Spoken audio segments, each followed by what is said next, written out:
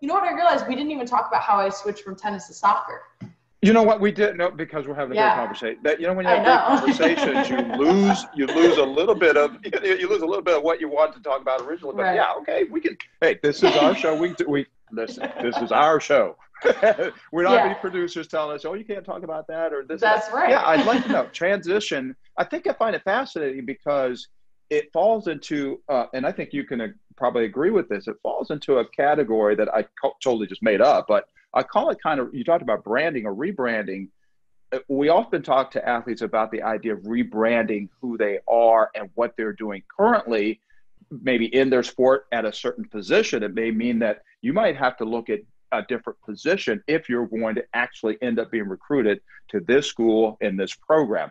Here you go, you're already in, and you completely flip the script and go from tennis to soccer. You didn't play soccer in high school, no?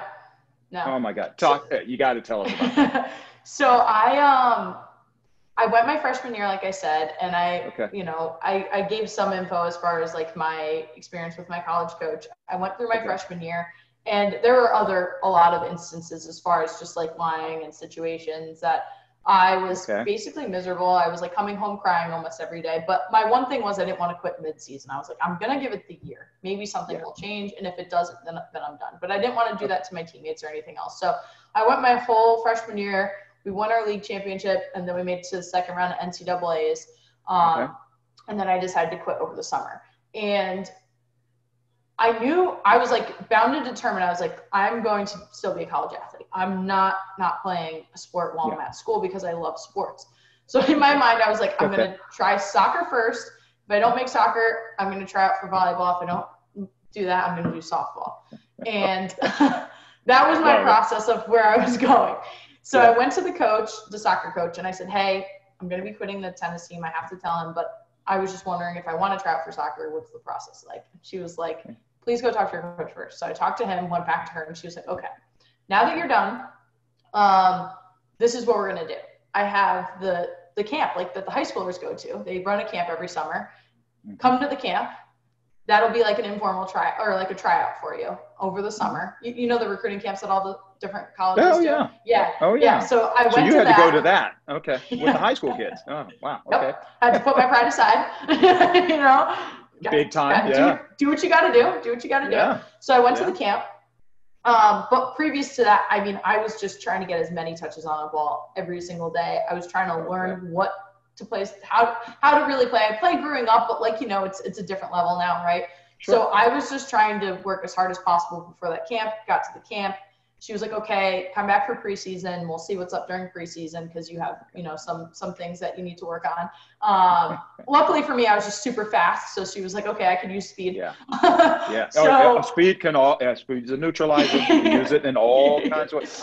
Exactly. God, you were in camp with kids, these high school kids, you know how these high school kids are, they're playing travel soccer and club soccer, right? A lot of these kids are or were, and then they're trying out, and you're with them. So you're going up against some pretty good competition, right? Yeah. In that summer period? Okay. Yep. And then I, joined a team at the time. I was living in Connecticut at home because it's where my parents are from. So I joined a team there, and I was awful. Like when I say awful, I was awful. Like I just was so bad.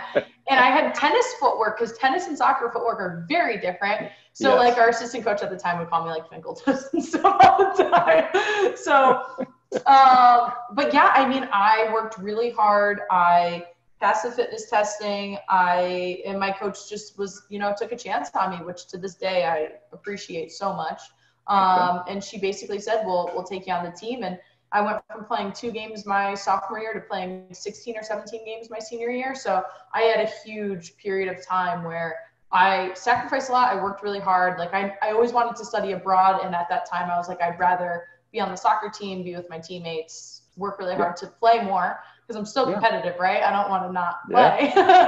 No doubt. We see that. It was a huge transition, but honestly, best decision I ever made. I was so happy. I loved my teammates. My coach and I are still very close.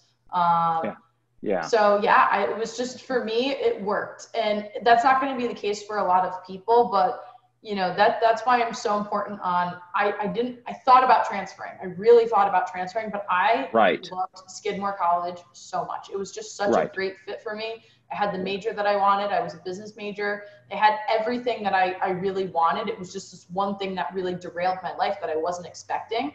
Sure. And, it got to the point where I was just like, I'll just try out for a different team. I don't want to go through the transfer process because I love it here.